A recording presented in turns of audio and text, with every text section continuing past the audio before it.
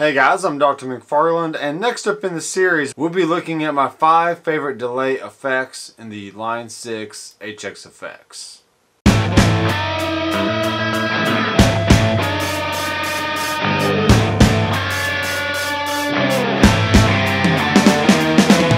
Hey guys, welcome back to the channel. If you're new here, then welcome. I'm a producer, teacher, and tone crafter right here from Nashville, Tennessee. And what we have before me is the Line 6 HX effects. So very quick story about my history with Line 6. My very first Line 6 pedal was the green DL4 delay pedal. And it's the one that had the 4 switches and all the little knobs you could turn. And it had all the different types of delays that you would ever want. From ping pong to reverse, from auto swell. And it even had a built-in looper that you could layer different sounds with. So it was a great first pedal to have as far as delay goes, and I definitely got a lot of mileage out of that pedal. But a few years after I got that, the M series came out, which was a huge upgrade from the individual stomp boxes that Line 6 usually provided. And I started off with the M9, then got the M13, and then downgraded all the way down to the M5. And I actually used that pedal as my volume, my tremolo, my auto volume echo type sounds on my European pedal board that I used when I toured Germany and all the different countries throughout Europe. So it definitely stands up against the rigors of the road. And if you're looking for a single pedal that can have a lot of different sounds, just one at a time, then the M5 is an excellent choice if you're looking to fill a spot on your pedal board. But as far as the HX effects, the reason why I got this pedal is it has all the functionality that I'd want as far as making presets and switching between different sounds very quickly. And what I love is Line 6 kept all the legacy effects like my auto volume echo and my sweep echo and all kinds of other effects, while still introducing a lot of new ones that we can still enjoy alongside each other. So what I've done is picked out 5 of my favorite delay effects, and we're just going to go through them. I'll play a little bit and we'll see how they sound. So the first one I'm going to be looking at is the simple delay. And the reason why I chose this delay is it's really in the name. It's just really dead simple. You can't get it wrong. Just either set your milliseconds or your subdivision to whatever you want. And all you really have to deal with is your time, feedback, mix, level, and trails. Now I do suggest having trails on for all your delays, because what that does is when you bypass the effect, the sound is going to keep going and not just cut off. So for example, let me turn off the trails on this, and then I'm going to play a chord and then turn off the effect, and you can hear it actually stop. So check this out. Okay, so there you go. You got the trails off. Now we're going to put the trails back on, and then we play a chord now, and you're going to hear the delay keep going even after I disengage the effect. Okay, let's try it again. Alright, very cool. So that's another reason why I chose this pedal, because it has spillover pretty much between all your delay, reverbs, and wet type effects. So that's just a great feature that I always look for in a delay reverb type pedal. But let's go ahead and do some playing, and let's turn the mix up a little bit more so you can hear it, and here we go. So I'm going to tap it in. 1, 2, 3, 4.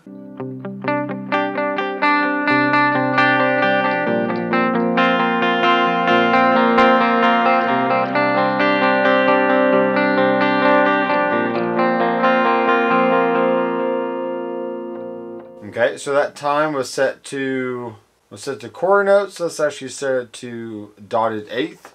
This is what that sounds like.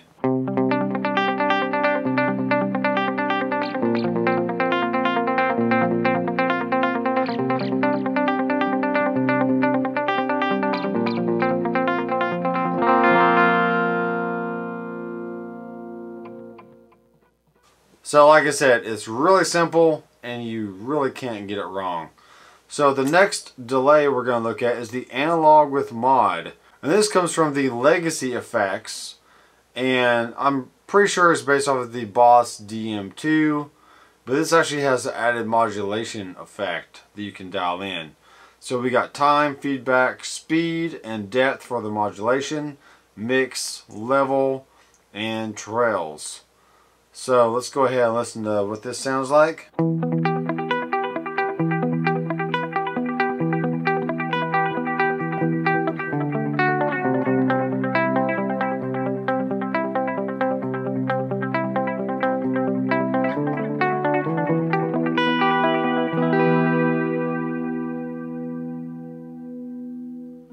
Okay, and let's turn up the depth a little bit more. And let's turn up the speed a little bit more.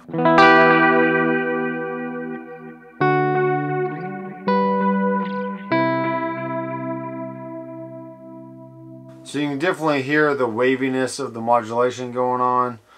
And it's a little bit too much for me.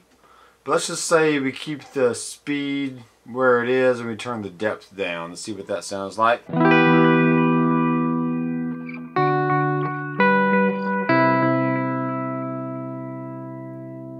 Very cool. And I like the analog with mod because it is a little darker sound versus the simple delay, which is a brighter, more digital sounding delay.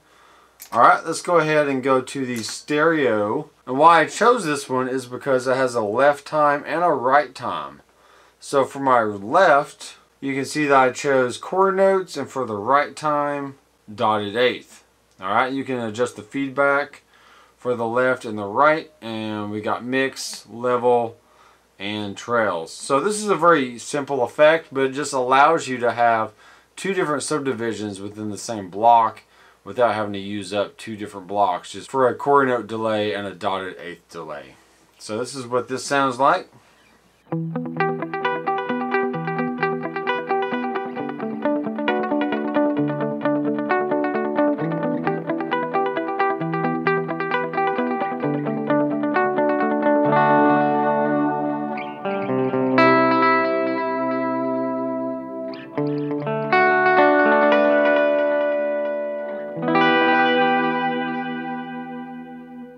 Alright, let's see what happens if we take the quarter note and actually make it a half note. Check this out.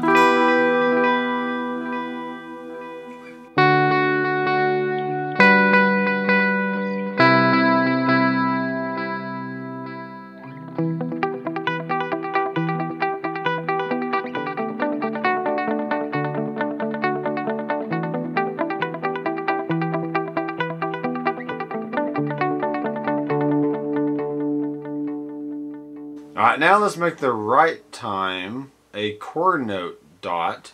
So now we're basically just making everything a little bit slower, but I'm going to pick the same tempo.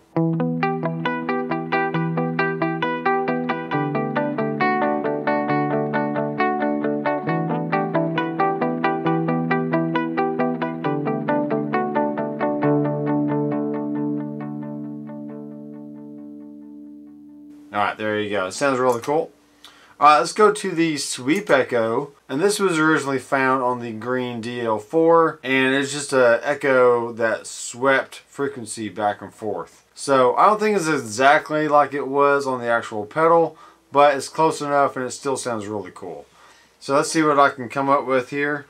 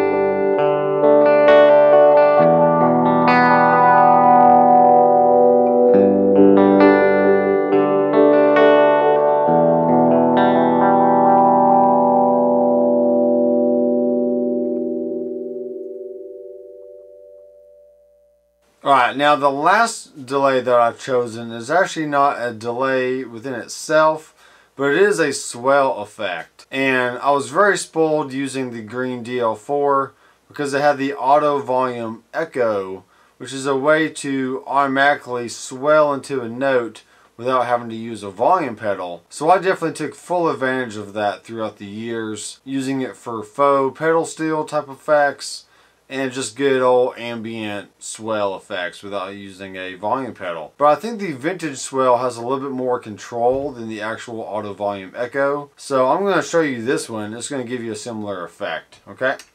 So what we have here is a time, a feedback, a bit depth, which is really cool because you can help shape the overall tonality with that.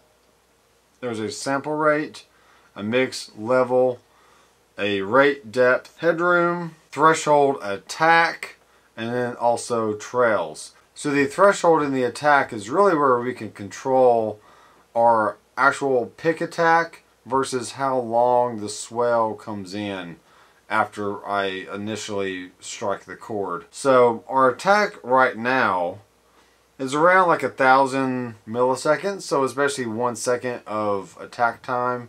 So if I hit a chord here,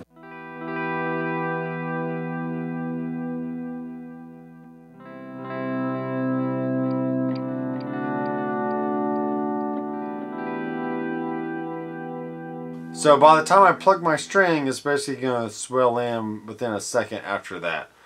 I want it to be a little bit longer. It's around 1,300 milliseconds.